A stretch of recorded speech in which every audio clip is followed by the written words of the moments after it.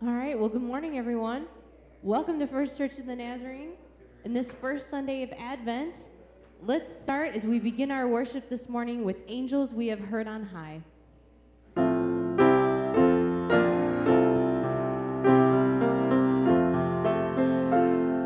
Angels we have heard on high, sweetly singing o'er the plains and the mountains in reply, echoing their joyous strains.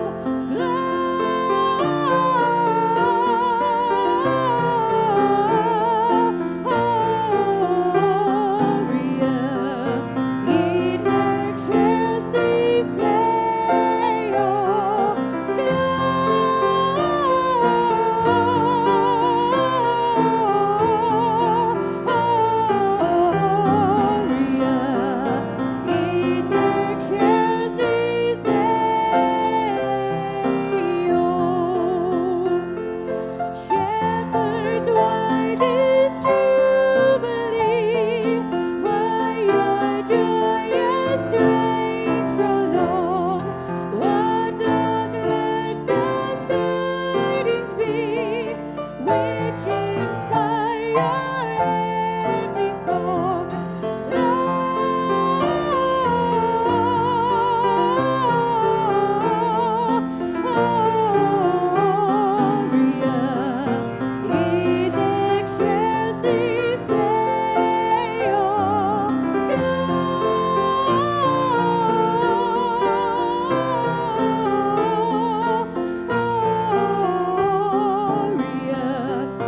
In excelsis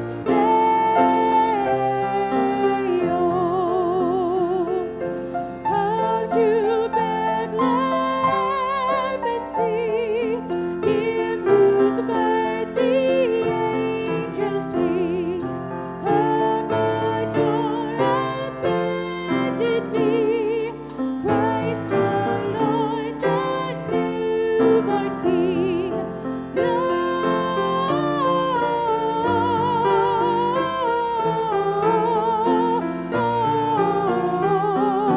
Gloria in excelsis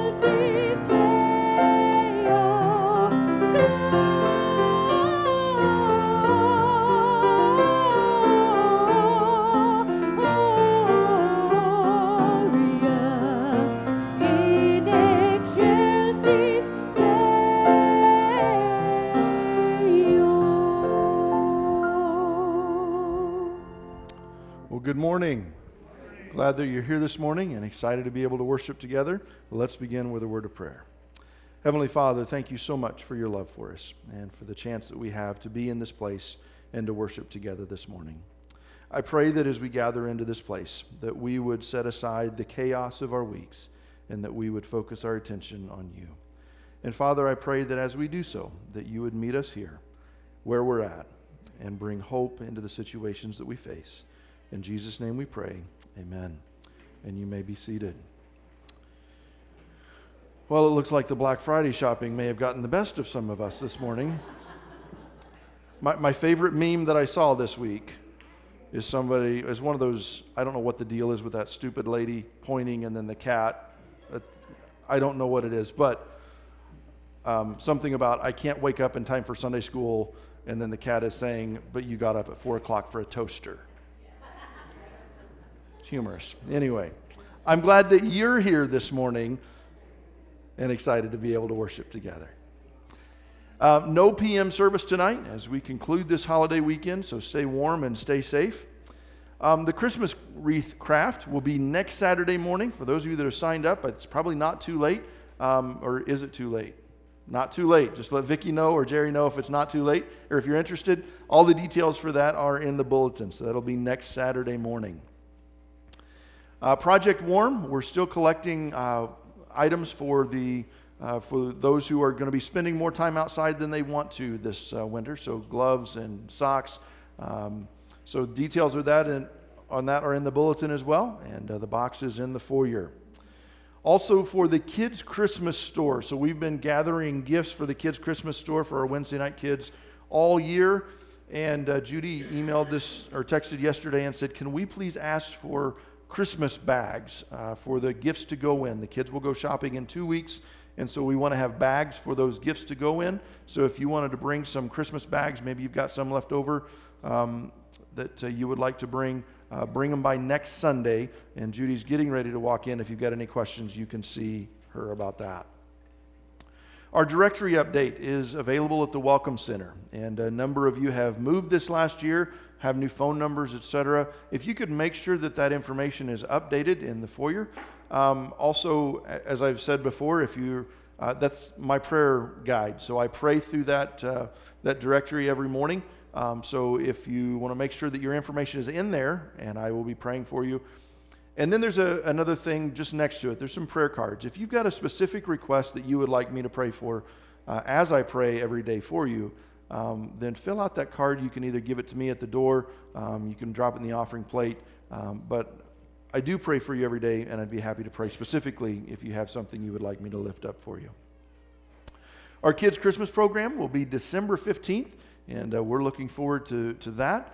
And then our Christmas Eve service, we will have a candlelight service at 6 p.m. on Christmas Eve.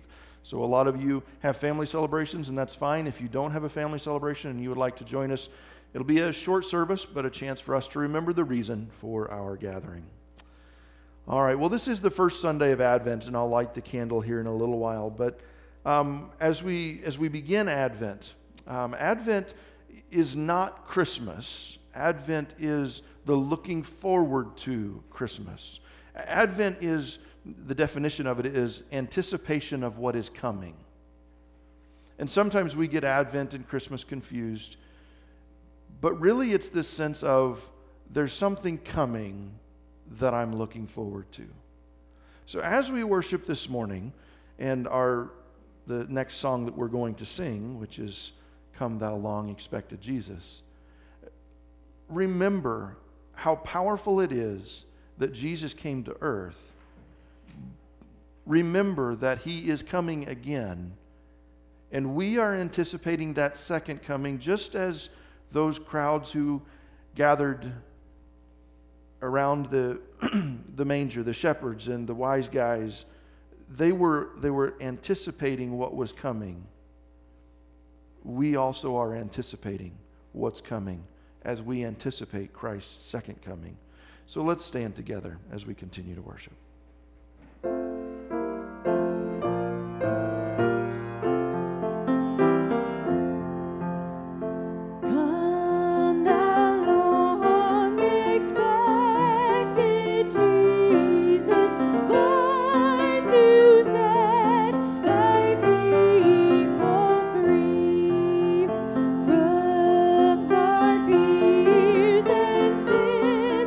Release us now.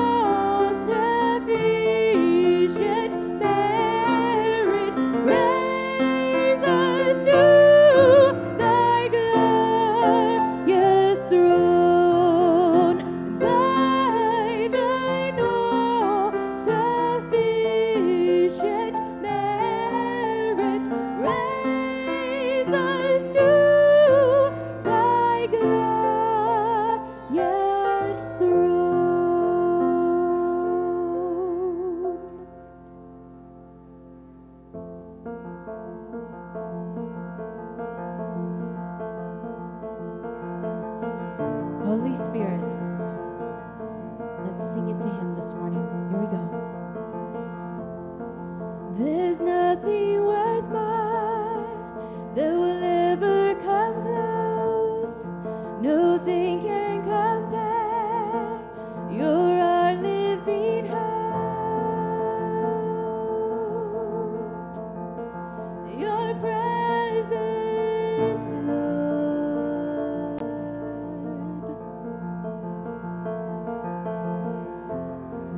And I've tasted and seen of the sweetest of loves, when my heart becomes free and my shame is undone.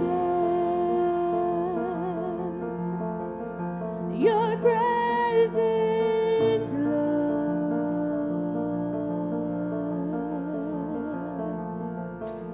Holy Spirit, you are welcome here. Come flood this place and fill the atmosphere.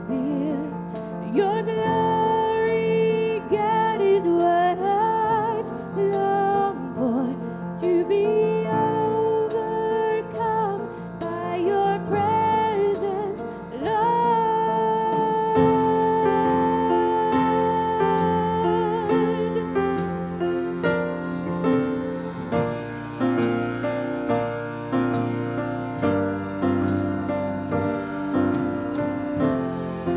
There's nothing worthwhile that will ever come close.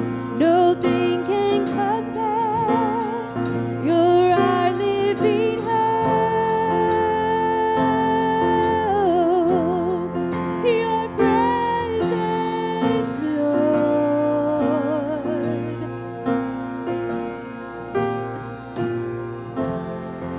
I've tasted and seen of the sweetest of loves, where my heart becomes free and my shame is undone.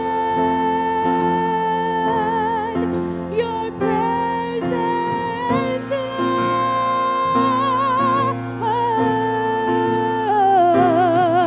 Oh, Holy Spirit, you are welcome here. Come flood this place and fill the atmosphere. Your glory, God, is what hearts long for, to be overcome by your presence, Lord. Oh, Holy Spirit, you are welcome here.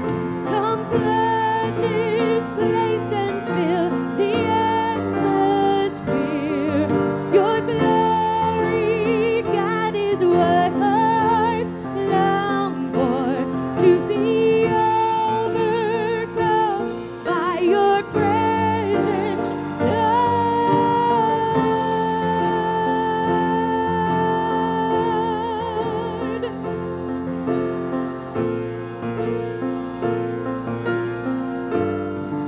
Your presence, Lord.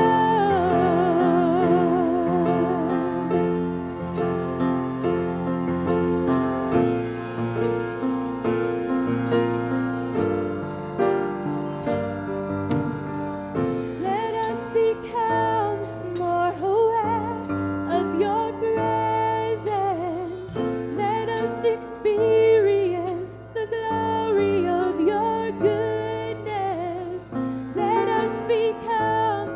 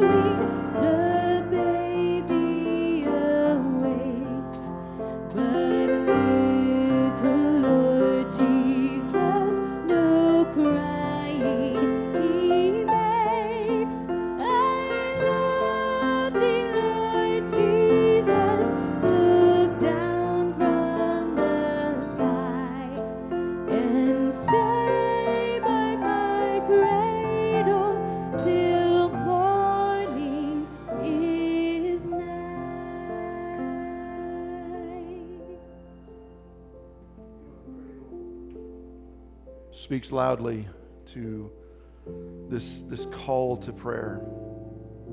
Can you imagine that the God of all the universe would send his son in such a humble way as to be born in a stable?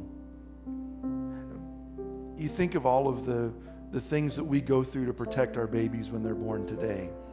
The immaculate hospitals and the amazing medical care that's available. You'd think that God would have said, I'm going to wait until about now to send my son because I want to make sure that they take care of him well.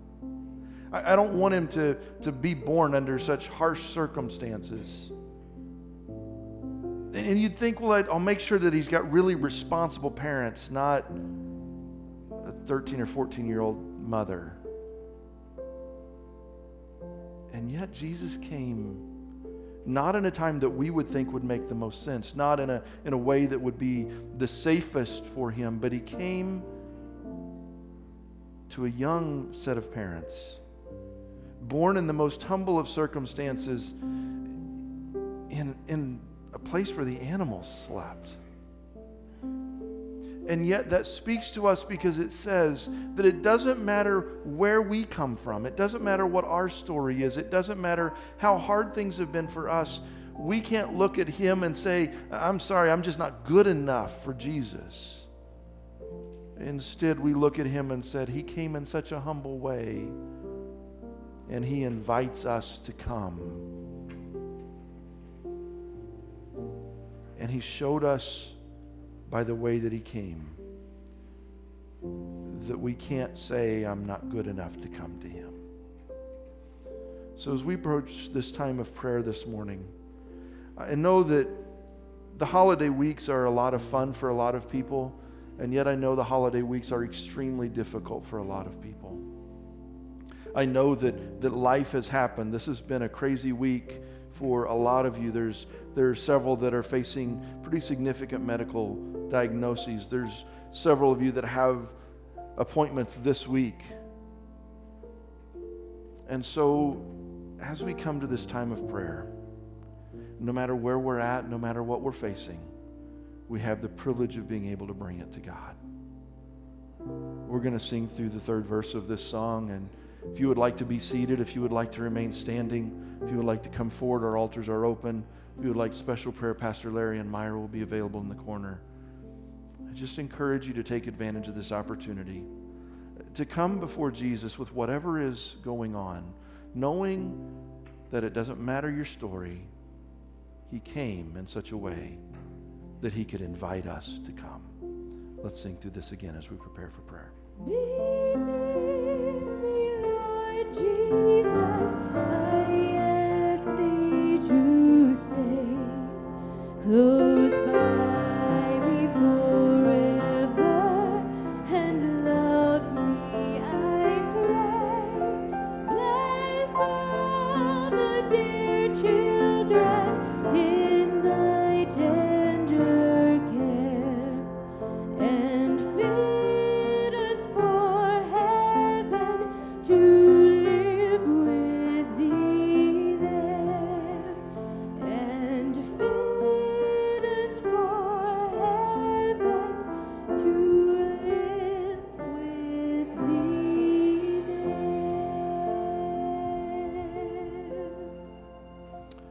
pray. Heavenly Father,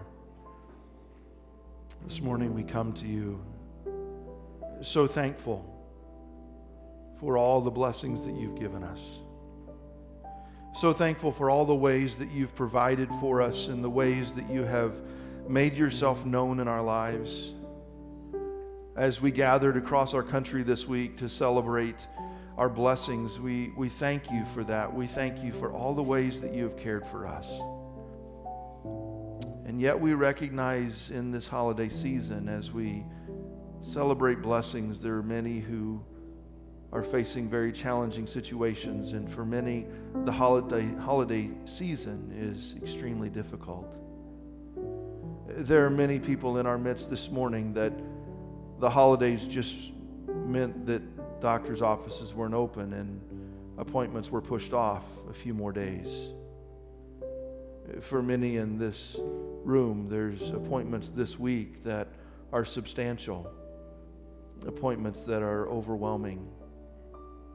And Father, we pray that you would go before each one who is facing this, that they would receive the answers this week that they need. Pray for those who are having procedures this week, those who are facing situations, Father, that you would surround them with your peace and your presence. And Father, there are others this week that the holidays have reminded them of broken relationships with family members. And so we lift those up as well. And we ask, God, that you would be at work in bringing healing and redemption to stories that are broken.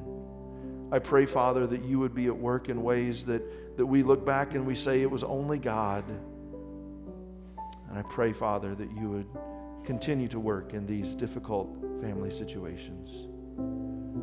And Father, for others in this room, the holidays just remind us of the financial challenges that we're facing. And I pray, Father, for those who are in challenging situations financially, that you would remind them of your presence even in these days. And that you would provide in ways that, again, they look back and they say, wow, that was God. Father, we know that there are a lot of situations that are being faced in our congregation, but in our country, in our world. We think of the tragic earthquake in Albania this week, and we had a missionary speak a couple of years ago here, Chessie Glendenning, whose family was directly impacted by this earthquake, and we lift up those in Albania who are struggling to make sense out of life when everything has crumbled around them. Pray for Chessie's family and the work of the Church of the Nazarene there in Albania. Father, we pray for others around the world who are facing challenging situations. We pray for those in our nation that are stranded now with the winter storms hitting, and those who have lost lives as a result, or the families of those who have lost lives as a result of this winter storm hitting at the holiday time.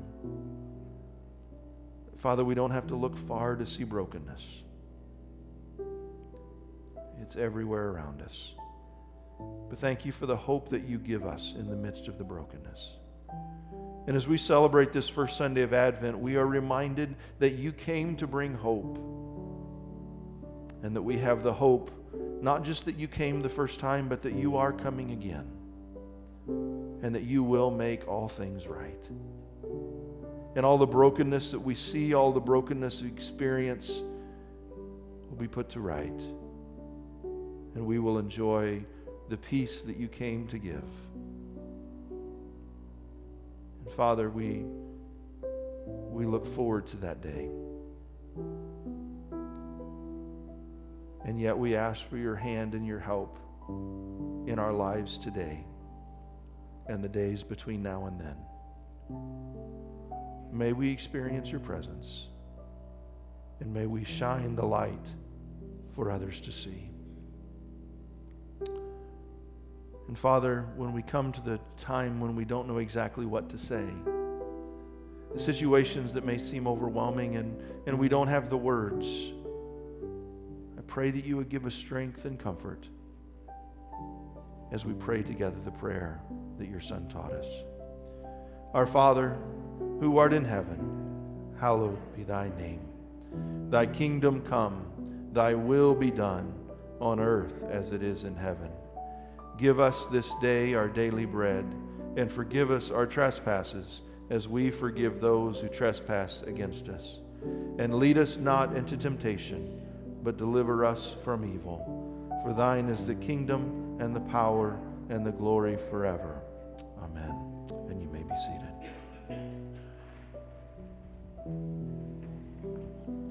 O come, Emmanuel, and ransom captive Israel, that mourns in lowly exile here, until the Son of God appear. Rejoice, rejoice, Emmanuel shall come to thee, O Israel. O come, thou dayspring, come and cheer our spirits by thine advent here. Disperse the gloomy clouds of night, and as dark shadows put to flight. Rejoice, rejoice, Emmanuel shall come to thee, O Israel. O come, desire of nations, and bind all peoples in one heart and mind.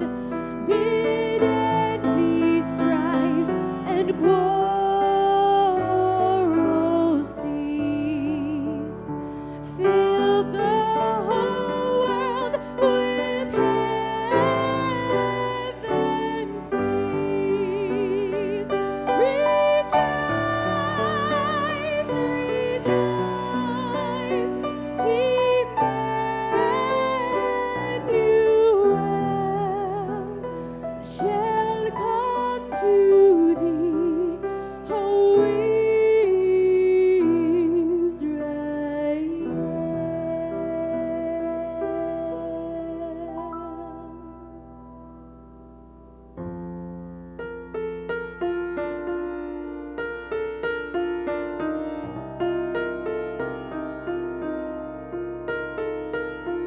And he became sin, who knew no sin, that we might become his righteousness. He humbled himself and carried the cross. Love so amazing, love so amazing. Jesus, Messiah.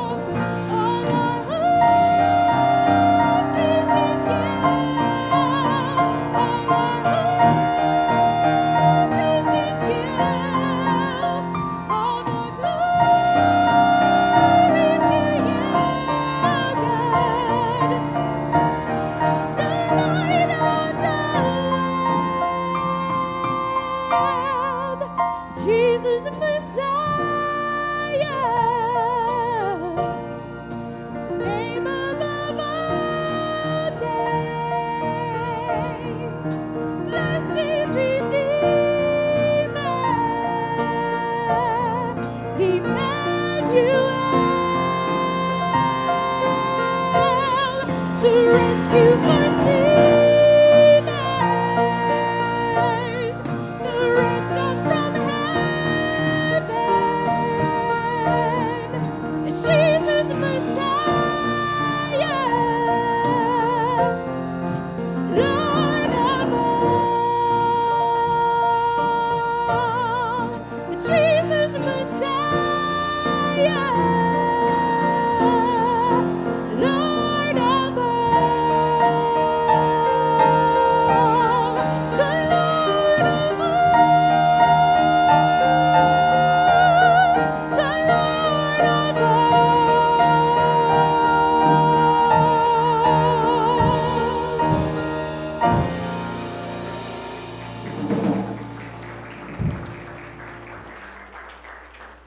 Amen. And you may be seated. If our ushers will come forward, we'll continue to worship through the giving of our tithes and offerings.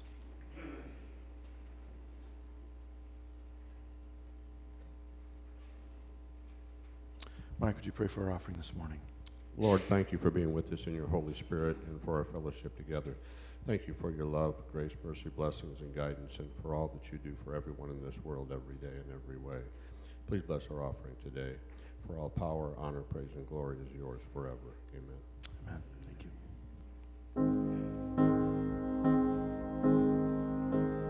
Christ, whose glory fills the skies, Christ the everlasting light, the Son of righteousness rise and triumph for these shades of night. And come thou long awaited one, in the fullness of your love, and loose this heart bound up by shame, and I will never be the same. So here I wait in hope of you, oh my soul's longing through and through, and day spring from on high be near, and day star in my heart appear. And dark and cheerless is the morn, until your love in me is born, and joyless is the evening song, until Emmanuel has come. So here I wait in hope of you, oh my soul's longing through and through, and day spring from on high be near, and day star in my heart appear. So here I wait in hope of you, oh my soul's longing through and through, and day spring from on high be near, and day star in my heart appear.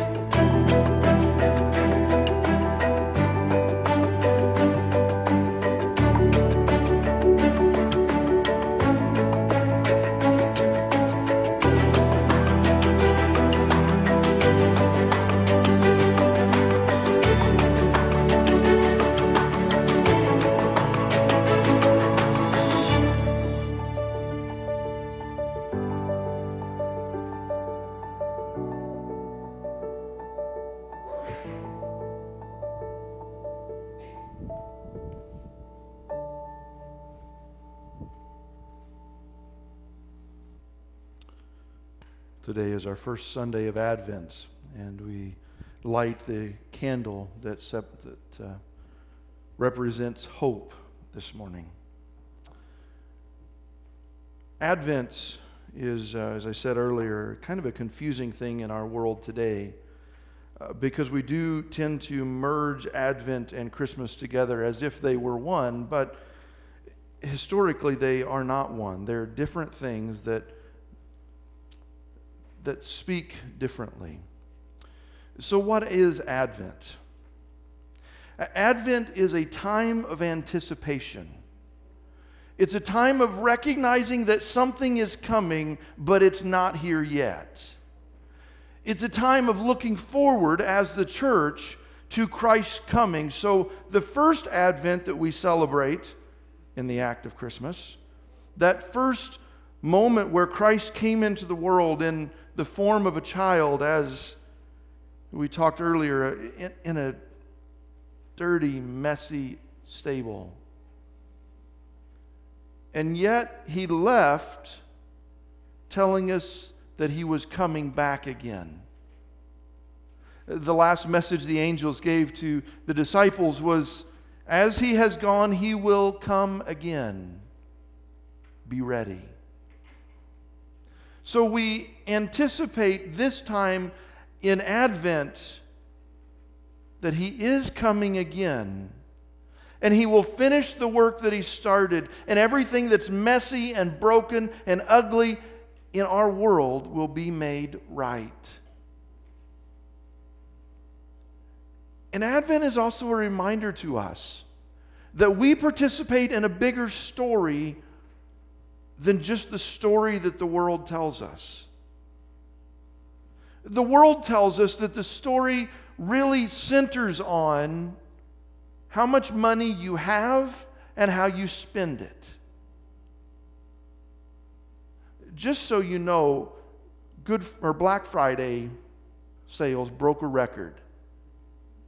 Was it $7 billion in the U.S. that was spent on Black Friday?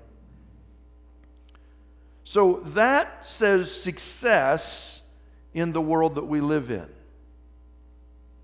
But what Advent tells us is that success is not measured in the size of the Christmas gifts that we buy or receive.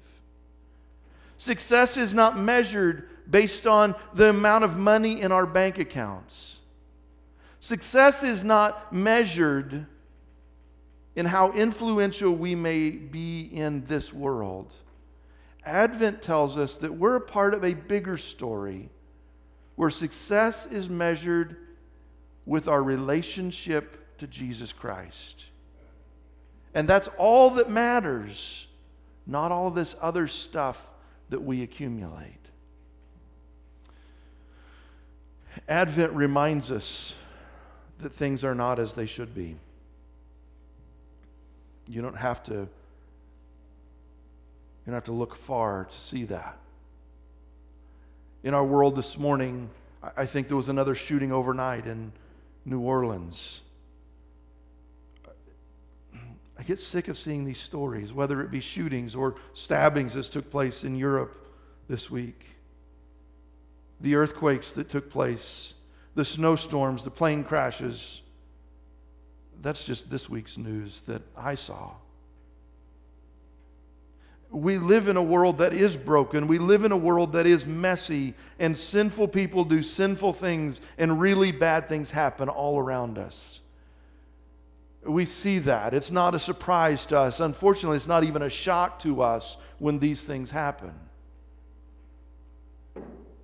But Advent reminds us that everything that is broken will be fixed. Everything that is wrong will be made right. There is a hope through Jesus Christ that even though our world is messy, it will be put to right. As I was thinking about this concept this week, this song started running through my head. The Wells Fargo wagon is coming. Some of you remember that song, right? It's from the Music Man. Bob, you remember seeing the Wells Fargo wagon.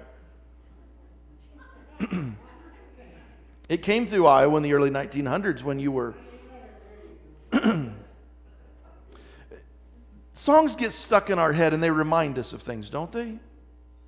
When Ava was born, Janelle's sister and sister-in-law came and stayed with Olivia while we were in the hospital having Ava. And her sister brought the video, The Music Man, that came out in 2003. And you know, kids just like to watch things over and over and over again. And Olivia fell in love with this movie. And we watched it over and over and over. And then when it was time for Gina to leave, she left it with us for a while. And finally we had to give it back to her, thankfully. But Olivia cried so much. This was back in the original days of Netflix when you got discs in the mail and there were no late fees. So I think we had The Music Man on Netflix on DVD for a good 6 months, and Olivia watched it over and over and over again. And then I said, enough, we have to return this, and found another annoying show for her to watch. But as I was thinking this week, as I was praying about this first Sunday of Advent, and what is Advent, that stupid song got stuck in my head again. And so I thought I better share it with you so that it's not just me with this song running through my head. So let's watch from The Music Man, The Wells Fargo Wagon is Coming.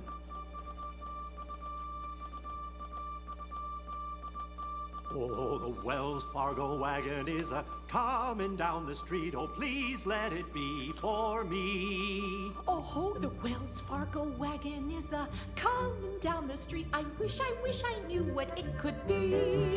I got a box of maple sugar on my birthday. In March I got a gray Mackinac. And once I got some grapefruit from Tampa. Montgomery Ward sent me a bathtub and a cross-cut saw. Oh, the Wells Fargo wagon is a-coming now. Is it a prepaid surprise or COD? It could be curtains Or dishes Or a double boiler. Or it could be Yes, it could be. Yes, you're right. It surely could be. something special Something very, very special now. just for me.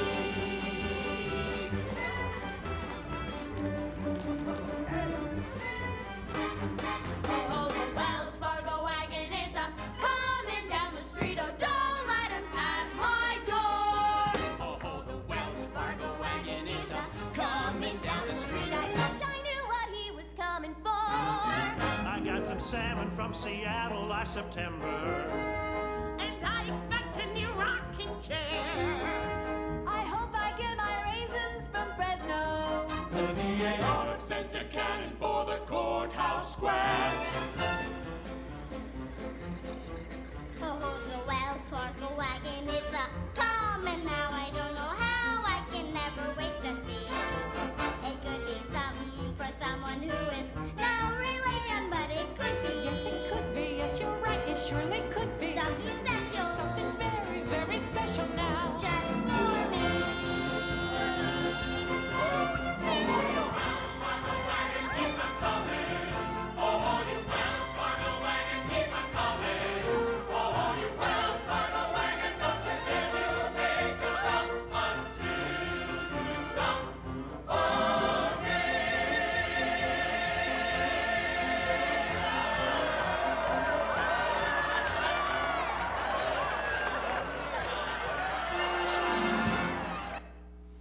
So the Wells Fargo wagon is coming. There's a lot of lessons that this video teaches us about anticipation, about what it means to be excited about something that's coming even when we don't fully know what it's going to be. And this video also teaches us that sometimes it's a good thing when annoying songs get stuck in our head, because they remind us that we're a part of a bigger story. Now, we've lost the ability in our culture to anticipate. We live in a culture that does not anticipate we get what we want when we want it. We get things immediately. At worst, we get one-day shipping. You know, if I'm looking for something, for a part for a computer, I'll get online and I'll look to see who has what in stock. and I can tell what Best Buy and Staples and Walmart and Sam's Club and Costco have in stock from my computer here, and I know exactly where I'm going so that I get what I want. And if I get something shipped, then I get tracking information and I know exactly when it's supposed to be delivered. I can remember growing up when the UPS truck coming down our road was an unusual thing. And if the UPS truck came down the street, somebody was getting something. Now, I don't remember the Wells Fargo wagon. Bob probably remembers that well. They say when you get really old, those early memories stick with you better than the most recent ones, so I assume that you remember that Wells Fargo wagon. But we've lost the ability to anticipate in our culture. But Advent teaches us the importance of anticipation. Kids today have no idea how devastating the words "to be continued" are. You know, these words. I don't know, they always used yellow letters, didn't they? When I was grabbing this screenshot from an episode of MASH, it was so traumatic, I had to watch the next episode just so I could see how it was resolved. Because I have that trauma from growing up and seeing those words appear on the screen and not even knowing if I would be able to watch it the next week when it came out.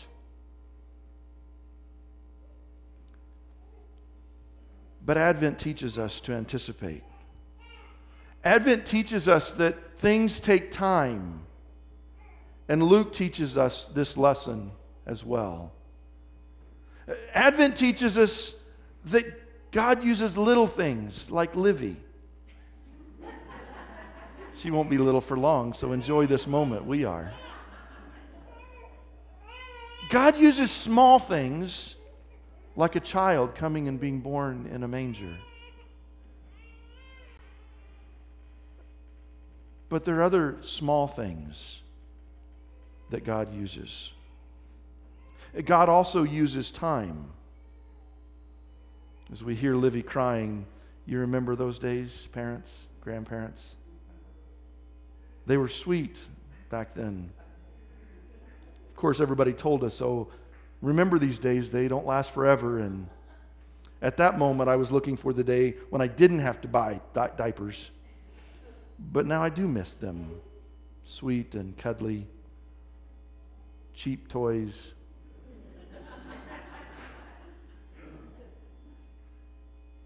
But God uses small things and time together to create anticipation. In Luke's gospel this week, we read 2 short parables that told us the importance of small things and time. Then Jesus said, "What is the kingdom of God like? How can I illustrate it? It's like a tiny mustard seed that a man planted in a garden. It grows and becomes a tree, and the birds make nests in its branches." He also asked, "What else is the kingdom of God like? It is like the yeast a woman used in making bread. And even though she put only a little yeast in 3 measures of flour, it permeated every part of the dough." Now, these are familiar parables to us. The parable of the mustard seed and the parable of the yeast. Luke isn't the only one to use them. Matthew used them as well. Matthew places them in the middle of a section of Jesus' teaching. It's his second block of teaching, parables of the kingdom. But Luke places them in the middle of the messiness of life.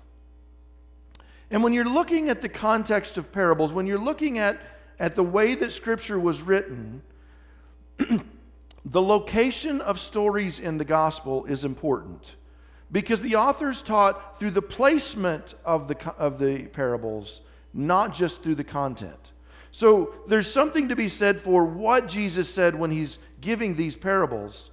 But there's also something to be said about where Luke placed them when he wrote them down. And I'm not going to read all the stories around this, but I want us to just think about what those stories were. If you've read with us this week, you remember these. because Luke surrounds these parables with conflict and the messiness of life. The first section that surrounds this is the context or the question of bad things happening to good people. There's a situation where Pilate, who will later pronounce judgment against Jesus, pronounced judgment against others and murdered a bunch of Galileans because he didn't like what they were doing and he was trying to send a message as the new governor.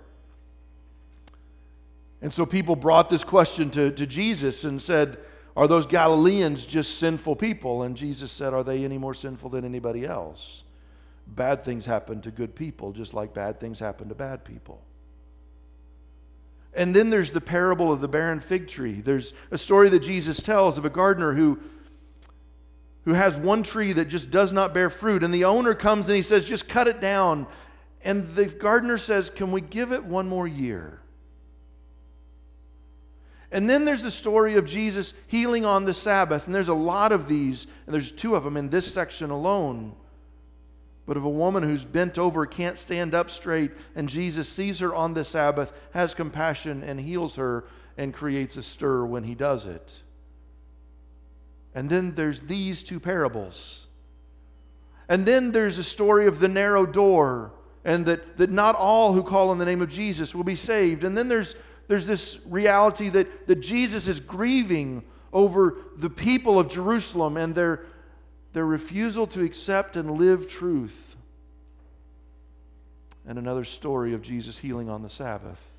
This time there's somebody that's brought that has what we would now call anemia, but then they called it dropsy. That his body was swollen, and Jesus brought healing. And again, there was conflict, the fact that Jesus would heal on the Sabbath. Most of these stories involve conflict, whether it's conflict with Pilate, conflict between Jesus and the synagogue leaders. They involve conflict, but they all involve the challenges of life.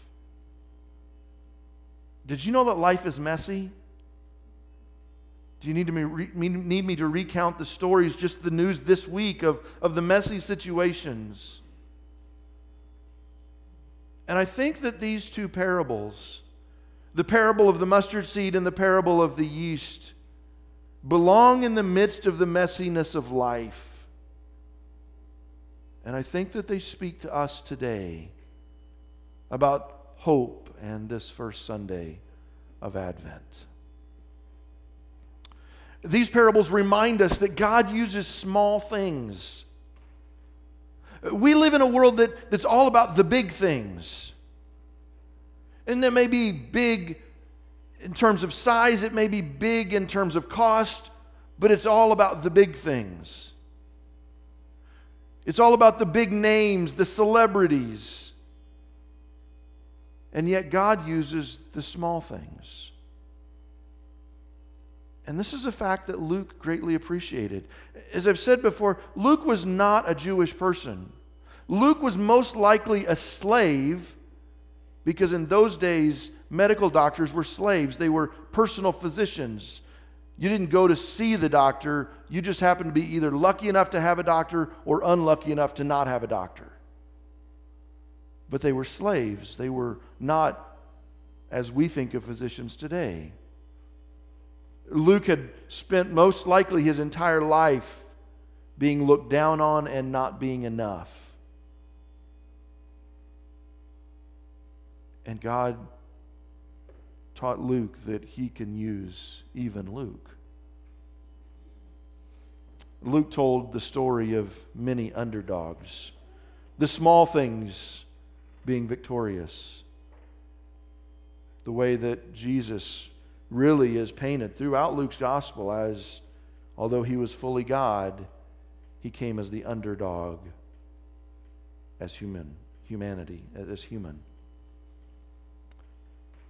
And these parables tell that story too. It's the story of the underdog, the tiny, tiny seed that really can accomplish nothing on its own. But yet when it's planted, it can become something big. And the story of yeast, which is small, microscopic, but yet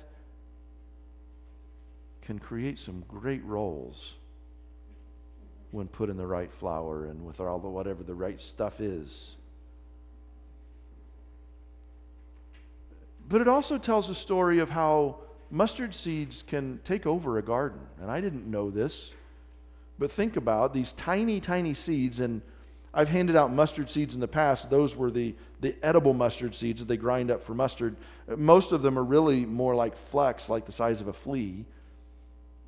And because they're so small, they easily spread. In the slightest wind, it blows these mustard seeds, and you can't even see them to pick them up because they just look like a grain of sand. And so they can easily take over a garden. And yeast is like that too. Yeast takes over the dough very quickly. And once it's taken over, you can't separate the yeast from the dough. Yeast and mustard seeds both make a situation better. Mustard plants not only provide the basis for brown mustard, but they also provide shade and shelter. And in a land that doesn't have very many trees, that shade and shelter is pretty important. And yeast does make some pretty good rolls. That 12 on my Word document was a smiley face, and I don't know how it got to there, but anyway. Did anybody have any good yeast rolls this week? I had them a couple of times. The rest of you missed out. You didn't do your sermon prep this week. Sorry.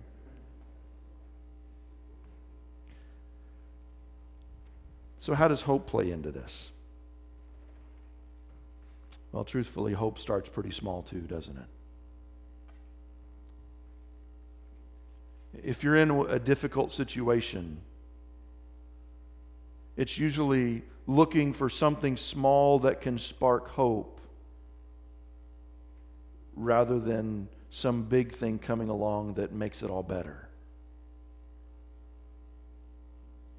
Hope is frequently considered the underdog. When you're talking to someone else that's in this situation with you about how do we make this work and what if we tried this, usually that idea is, oh no, that's not going to work. Hope is the underdog. Hope is, no, I don't think so. It's not going to work. It's too small. But hope, just like mustard seeds and yeast, can change a situation. A little bit of hope, as hope starts to grow, can take a situation that seems extremely dark and impossible and make it something beautiful. Hope could make tough times better, just like a yeast roll can make a bad day better.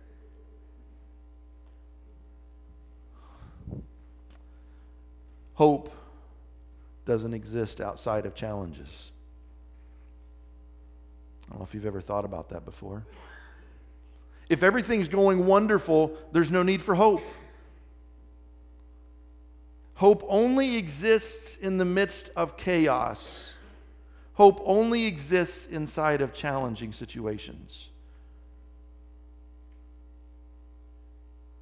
There's no need for hope when all is well. And we live in a world where we constantly need hope, but we live in a world where we are constantly trying to tell ourselves that we don't. Have you ever thought about how much we try to control in our world? How much we try to say, I don't need hope, or I don't need God. I can handle this on my own. Until we can't. We like control in our world, don't we? I like control. When we set up our Christmas lights, I like control. When they were setting them up, I can control the one in the foyer from here too, and I kept making them mad because I kept turning them off and they couldn't figure out what I was doing. Why do the lights keep going off? we like control.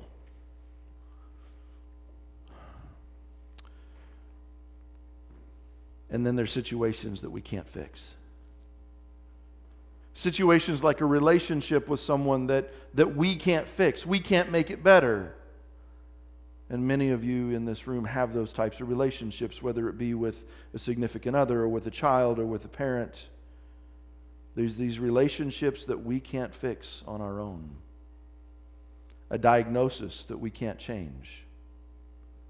An unexpected situation medically where you get the news and there's nothing that you can do to change it, and the doctors say, I can't do anything with it. Or a feeling of depression that we can't overcome. A mistake that we can't undo. We all face these situations in our lives.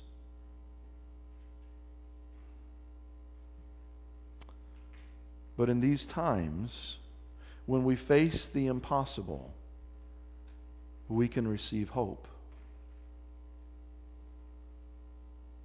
And the story of Advent reminds us that hope comes in small packages.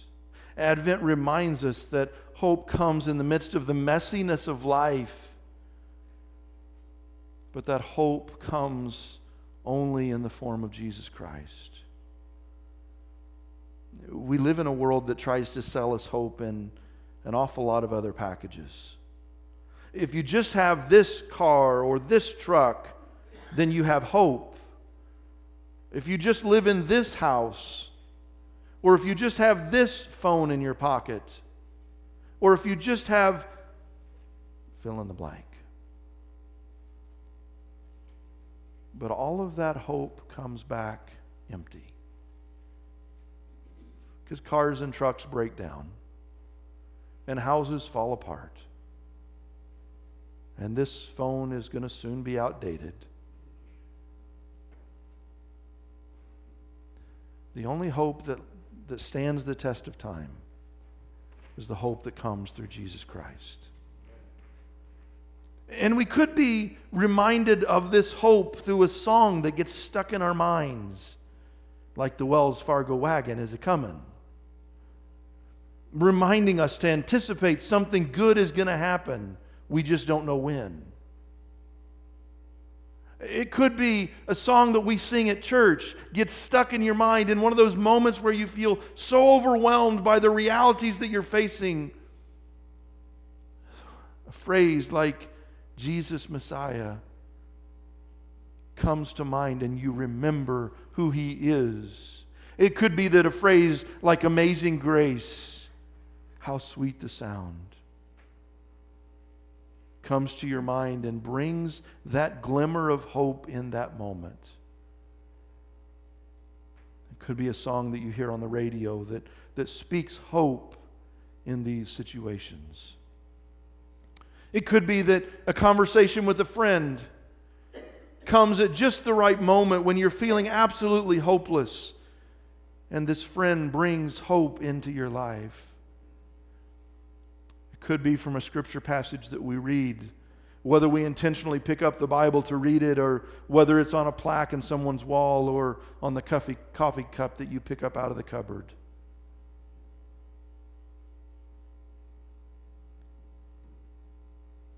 But we don't just receive hope. The truth is that sometimes we just have to cling to hope, because it's all that we have.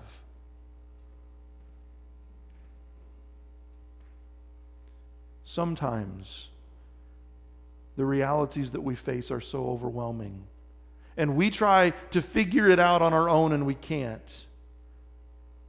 And all we can do is cling to the hope that God will see us through this. Sometimes we have to be reminded of how God has proven Himself in the past.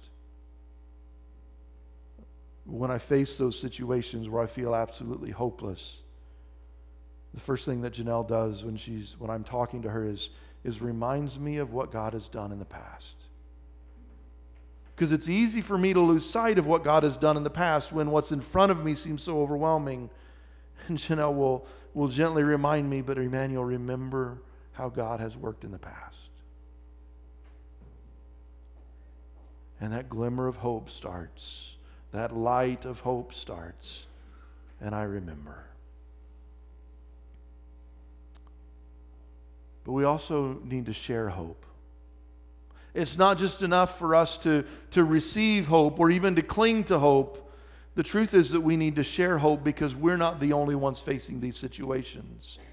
We aren't the only ones going through tough times. There are others around us that need to be reminded that there is hope as well. Hurting people are all around us. There's a couple of examples that have hit home with me this last week of what it means to share hope in the midst of the messiness and the ugliness of life. My favorite artist, probably of all times, Christian artist, is Toby Mac. And some of you may be familiar with Toby Mac. Some of you may remember DC Talk. Toby Mac was the founding member of DC Talk. On November 1st, Toby Mac's oldest son, Truett, was found dead. They haven't released the official cause, but Truett is somebody that we've watched grow up as a family. Toby Mac's our favorite artist as a family. And Truett, as Toby Mac's firstborn child, had a track on the first 4 or 5 of Toby Mac's albums. And so there was this interaction track with Toby and this little boy. So we've listened to this little boy's voice as he grew up. Toby called him True Dog. And so we heard True Dog growing up as an artist. The last album that Toby Mac put out came out last year, was the first one that did not have a track by Truett. But it had a song dedicated to Truett, and it was a song called Scars. The reality that life is hard and we all face brokenness, but God's still with us in those dark days.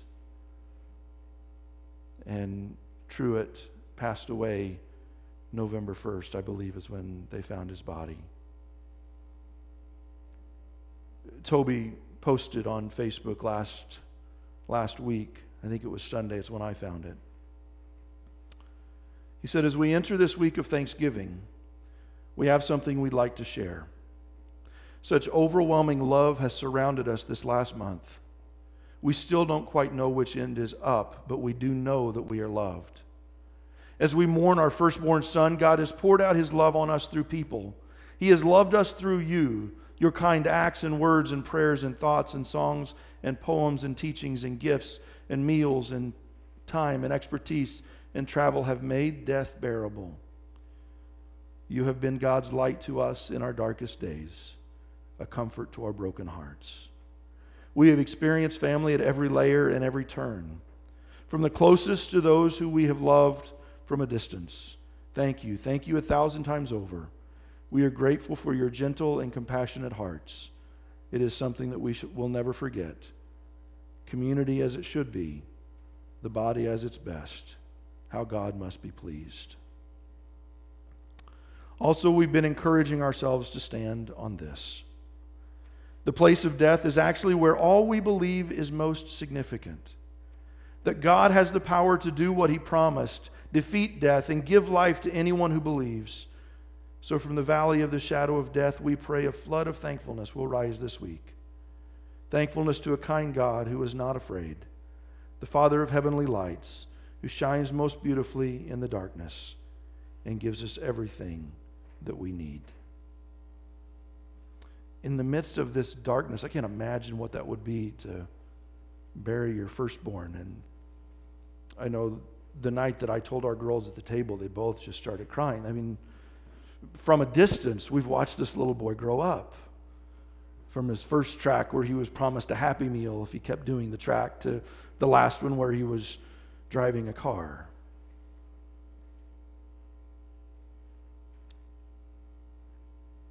And yet in the midst of this horrific situation, God has made himself known. There's another example that came up this week. Some of you may have seen this story. It made national news, which is kind of unusual coming from southern Indiana.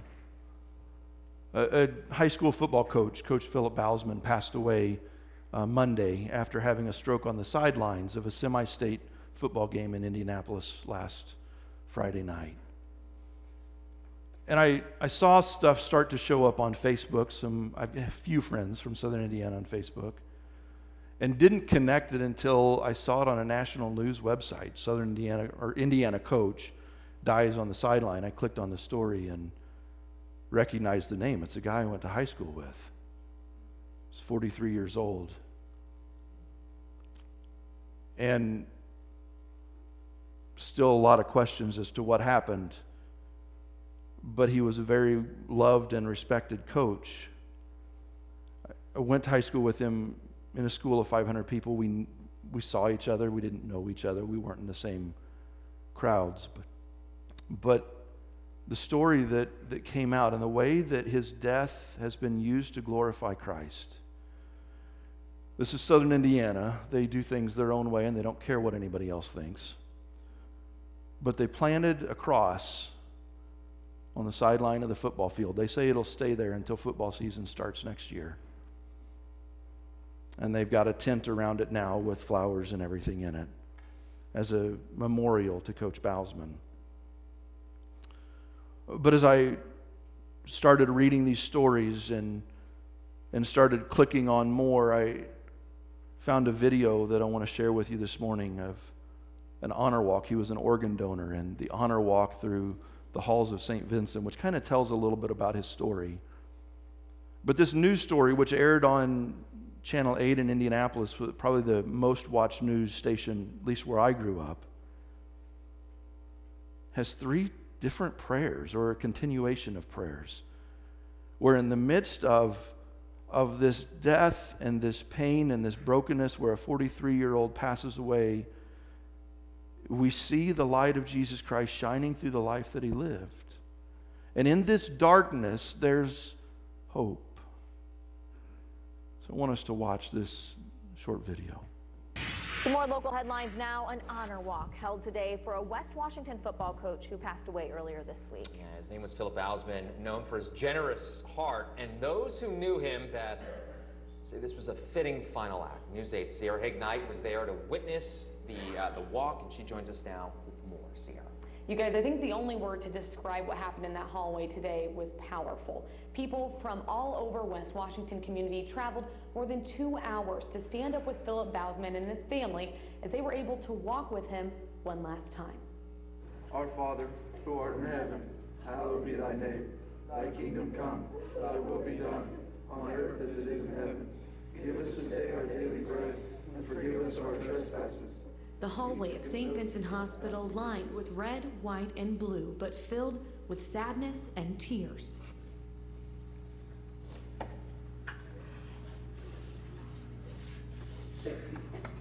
A final tribute to Philip Bousman as he makes one last act of giving. When people remember Coach Bousman, they're going to remember the fact that he was always so positive, and he made you feel like you were the most important thing at the moment. Former students and athletes from Bousman's 20 years in education, as well as friends and family members, came to Indianapolis for a final tribute and to honor the impact he had on their community. You know, one of the kids said it best, that a lot of people on the team call him dad number 1, and to some of them he's dad number 2, and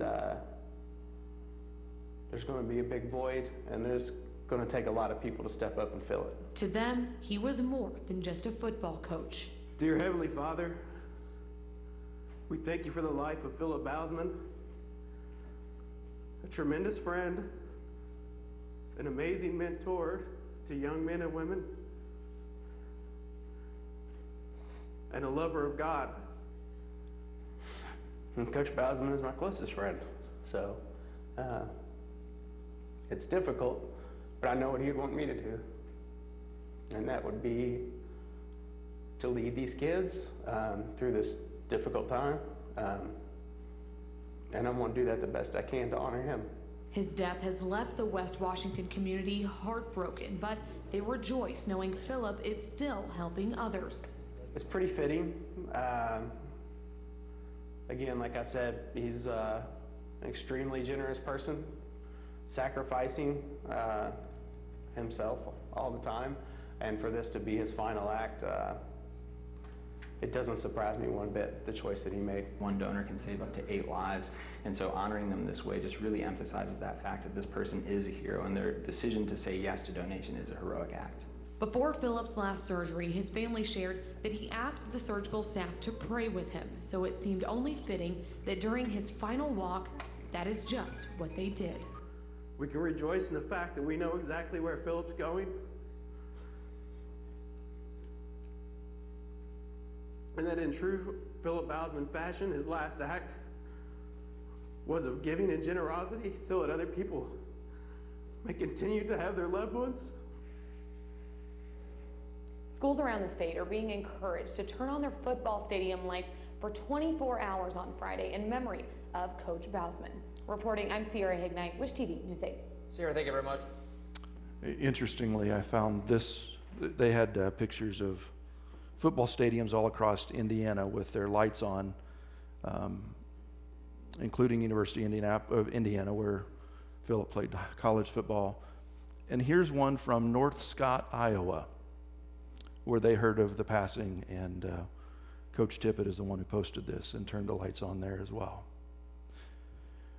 I think it's interesting that the family chose this request to honor him of turning on the lights and letting that light shine for 24 hours. Because sometimes what we need in the midst of the darkness is somebody to turn the lights on for a few minutes. So where are you at today?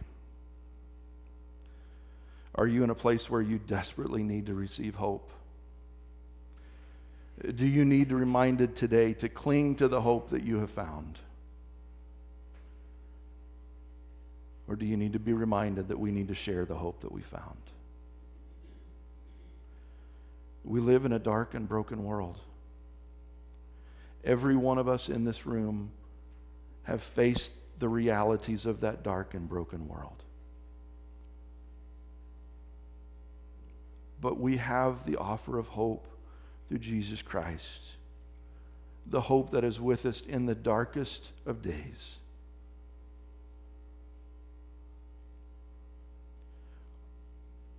Have we received that hope? Do we need to remember to cling to that hope? Or do we need a reminder to share that hope because there are other broken people around us? So as our worship team comes, this is our challenge in this first week of Advent. To be on the lookout for situations that need hope. All around us are hurting people. Pray every day that God would open your eyes to see people who need to be reminded of hope. And pray that God would give you the resources that you need to provide that hope in our own lives and in the lives of those around us. Let's stand together as we close with the song Living Hope.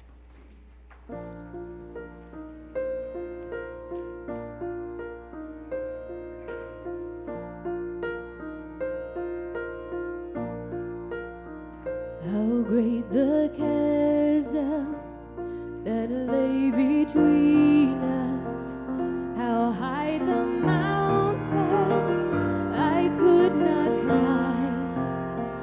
In desperation, I turned to heaven and spoke your name into the night. Then through the darkness, your loving kindness tore through the shadows of my soul. The work is finished, the end is written, and Jesus Christ, my living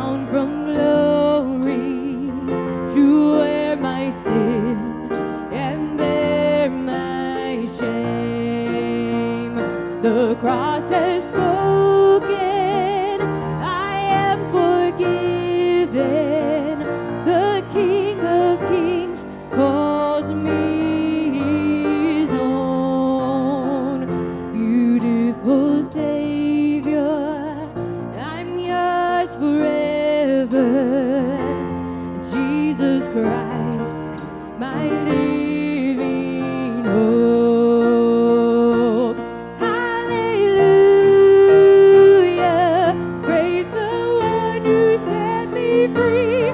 Hallelujah. Death has lost its grip on me.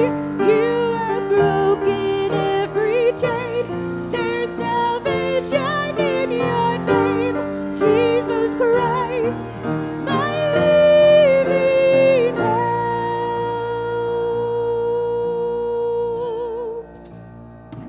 Then came the morning that sealed the promise.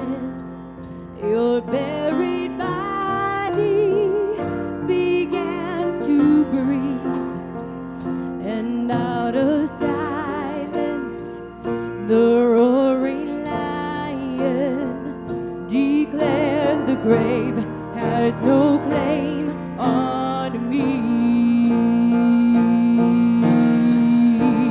Sing it out, here we go. Then came the morning that sealed the promise. Your buried body began to breathe, and out of silence the roaring lion declared the grave has no claim on me. Oh, Jesus, yours is the victory. Oh,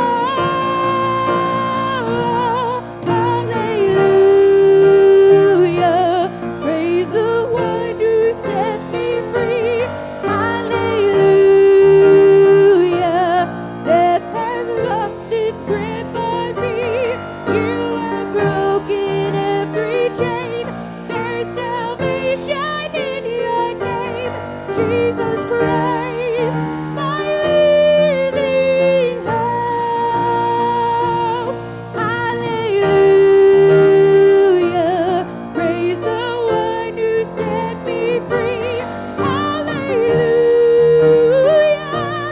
Death has lost its grip on me. You have broken every chain.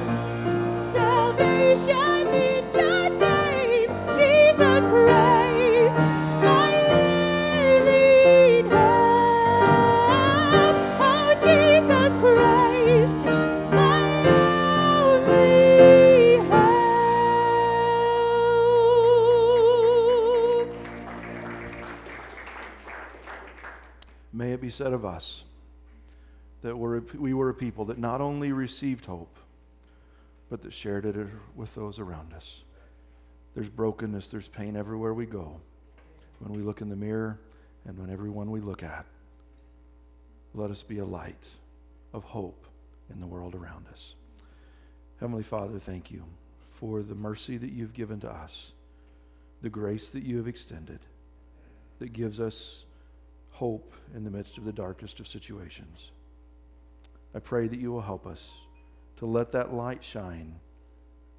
As we receive hope, let us shine hope to those around us. In Jesus' name we pray. Amen. And you are dismissed.